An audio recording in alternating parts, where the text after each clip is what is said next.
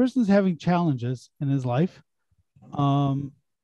there are times that they're alone. There are times that they're extremely challenged. They're facing personal challenges in their personal life. How do they maintain their self-esteem and their dignity in light of the rejection they're getting from other people, or have they not fallen into despair and depression? Well, I guess this is not a religious question. I guess it's for it has to do with religion. Well, he wants to know if God is. He feels that God is punishing him. Things happen. God's punishing him. Oh, so that's having a hard time to give up. Well, the Sforim, holy books, discuss this type of thing. It's not a rare thing that people go through, and we have to realize that this world is a world of God giving us challenges, and we're supposed to stand up to the challenge.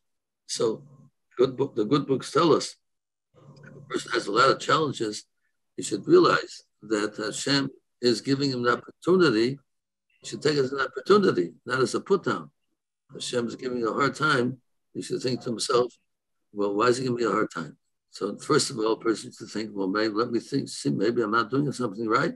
This person should look into his actions, and maybe he's not giving enough charity, or maybe he's not respecting his parents enough. He should look into his actions and see if he looks into his actions, doesn't find anything wrong with himself. So then he should think to himself, well, God's given an opportunity for me to overcome these challenges and make me a greater person. Every time we overcome a challenge, we become greater and closer to Hashem. And great books, scholars tell us this very strongly, that we shouldn't despair when we're up against things that are difficulties. Hashem has given us an opportunity to overcome them and become greater people in this world and the world to come. So it's no place for a person to get depressed if he's having challenges. He should be, on the contrary, he should feel that this is a great opportunity for me to show Hashem that I want to grow.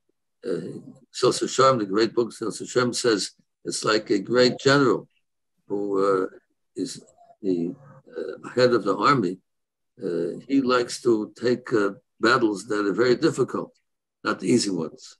Easy ones that can't show his greatness. He wants to take the difficult battles to show what a good general is. They can even win the war over great odds and great challenges. That's what he wants to do. It's not even, if there's dignity to take an easy battle. He wants the difficult battles to show everybody what a great general is.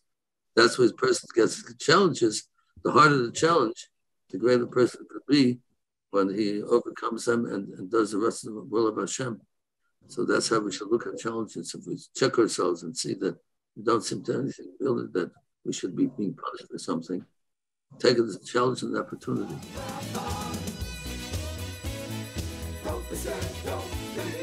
Who can I call?